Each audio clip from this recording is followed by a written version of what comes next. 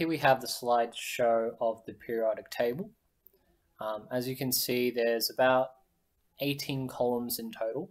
But just for your own sake, what I want you to think about is just disregard everything that's in the middle here. And we're just focusing on the first two columns here, group 1, group 2, then starting from boron, group 3, 4, 5, 6, 7, 8. So these are the 8 that we're going to look at and focus on. Okay, and as you can actually see from where these are positioned, you can see they have different, properties. So anything on the last column here, we call these the noble gases or inert gases. Their trait is they don't react. Okay, so they're really safe for, let's say, for helium using in balloons, neon with light, argon with light. They're really stable. We have in group 1 over here, really reactive, probably the most reactive, one of the most reactive elements of the periodic table. So hydrogen, very reactive, lithium, very reactive, sodium, potassium in bananas, cesium, francium, and so on and so on. Okay, so we're going to actually look at how is the electron configuration. So how are the electrons placed inside each and every one of these elements influences how reactive they are in reality. So one of the things I need you to understand is how to read a periodic table. You probably know this, so just good stead just to give you a refresher. So on a periodic table, there's 4 things to look at. The top number of that periodic table, that's called the atomic number. That essentially tells you how many protons, neutrons, not protons, how many protons and electrons you have. Okay, so I have the drawing pen. So here with sodium, I have an atomic number of 11. That represents that this sodium has 11 protons and 11 electrons. Okay. Na is the shorthand symbol to represent the element. So the actual name of Na is sodium. Usually the first 2 letters or the first letter of the name of the chemical is the symbol. Sometimes when you see these kind of symbols that don't match with the actual name, that's because it's been derived from its Greek or Latin name. So in Greek, I think it's Greek, or sodium is actually known as natrium, so hence why it's Na at the front here. And then we have the atomic mass. Now, in the actual periodic table, it's a decimal number. We call that the atomic weight. It's slightly different from atomic mass. But you can use the atomic mass to work out how many neutrons you have. Okay, so the atomic mass is made up of protons and neutrons. In sodium, I have 11 protons. Okay, so 23 minus 11, that means I have 12 remaining.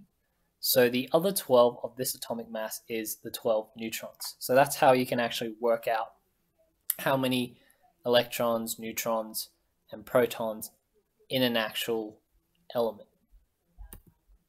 Okay, so you can actually use this information to work out the chemical structure or the atomic structure of a particular atom. So let's say nitrogen. Okay, it has 7 electrons in total. Okay, this is obviously easy if you have a periodic table in front of you. And it has an electron configuration of 2, 5. Okay, so let me just quickly show you where nitrogen is. Nitrogen is in this position here. Okay, if we actually count its atomic number, so it goes across, so hydrogen is 1, helium is 2, 3, 4, 5, 6, 7. So nitrogen has an atomic number of 7. Now, if we actually have a look as well, it's in row number 2, so row 1, row 2. Okay, so depending on which row it's in, that'll tell us how many electron shells there are in nitrogen. Okay? Hence why we have two numbers here, because it's in the second row, so it has two shells for the electrons to be placed. You'll also see the numbers 2 and 5. Okay, just to explain how we get number 5 here, if you actually have a look, so it's in group 1, group 2, group 3. Remember, we're ignoring this middle bar here, group 3, group 4, group 5. So depending on which group they're in, that will tell you how many electrons there are, or valence electrons, in the last shell. So it's in group 5, so it has 5 valence electrons. It's in row 2, so there's 2 electron shells. Okay? So if I want to draw it out, it'll look something like this.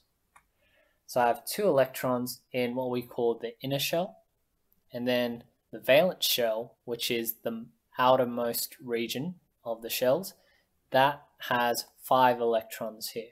So that's how you draw the dot diagrams for the examples we have here. So if we maybe just use an example, so use this example here.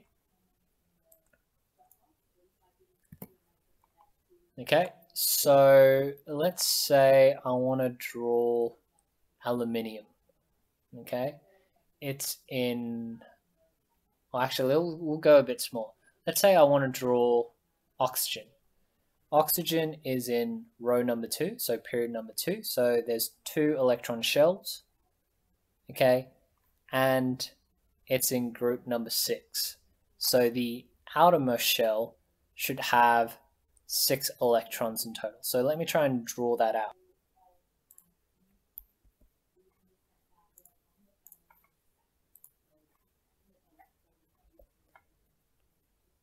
Okay, so we said before with the electron, it has, just give me a second to set up. So with oxygen, it's in, we said that it's in group 6, and it's in row number 2. Okay, so that means if it's in row number 2, we have 2 shells, 2 electron shells, and in the most outer shell we have 6 electrons. Okay, so we can just do oxygen in the symbol for O.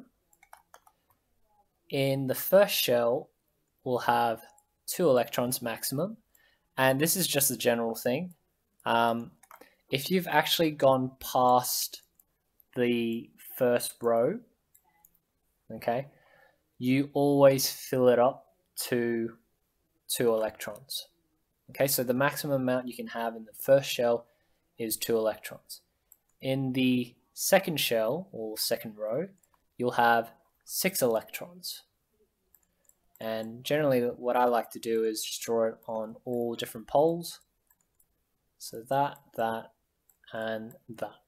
So that's the electron configuration of oxygen. We can write it as 2, 6. Okay, so that's the electron configuration there. If we have a look at a different element, let's say helium. Okay, let's try and draw, or you can already see that one there. We'll go with hydrogen. So hydrogen is in row number 1, group number 1. So hydrogen is in group 1. So that means there's only 1 valence electron in its outer shell. And it's in row number 1.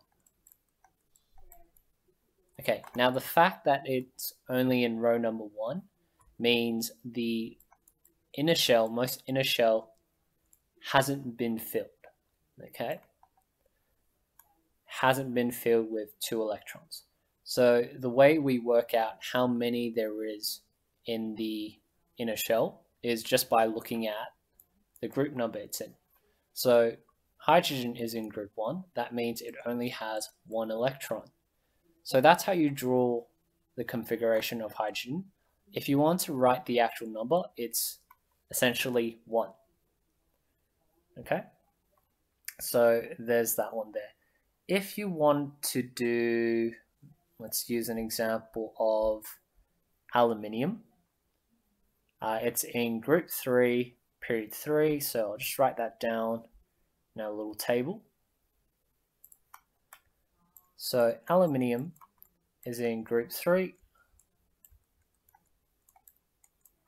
and it's in row number 3. How would you draw that out? And as I do this, feel free to try it out yourself as well. So first thing we know, if it's in row number 3, that means the first shell has already been filled up with 2 electrons. The second shell, the maximum number you can hold in the second shell is also, or not also, but 8 electrons. So you can just draw out 8 electrons here. There. Okay, it's in row number 3. That means we have 3 shells in total. So if I draw the third electron shell, that's how many electron shells we have, given by the number, the row number. And then in terms of groups, it's in group 3, which means it has 3 electrons at its maximum point here. Okay, so that's how you draw the configuration of aluminium. If I wanted to, let's say, draw out or write out the configuration, in the first shell, I have 2 electrons. In my second shell, I have a total of 8 electrons. And then in my third shell, I have 3 electrons. So this one's for the drawing, this one's to write how many electrons per shell, which is basically what you need to do in your worksheet there. Okay? So that's the example there.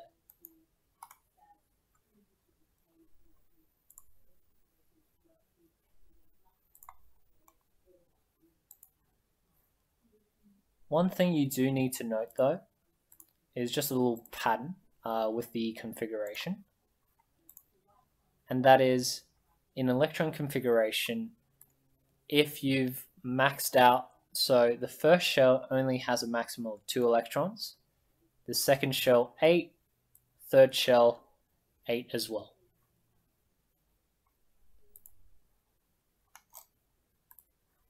Okay, so that's what we have there, and that's for oxygen, that's what we have there.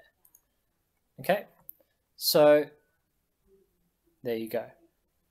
If you wanted to write the electron configuration, say for chlorine, you can actually work it out very simply by firstly counting the number of shells. So we have 1, 2, 3 shells. So there's 3 numbers we're expecting here. Now the first shell is already maxed out at 2. We have 8 electrons, and obviously because we already have a third shell, that means the second shell is maxed out at 8. And then if you just count up the electrons in the outer shell, we have 1, 2, 3, 4, 5, 6, 7.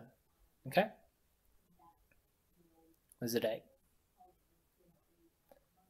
Okay, so chlorine would be 2, 8, 7. Okay, so that's how you write it there. Right.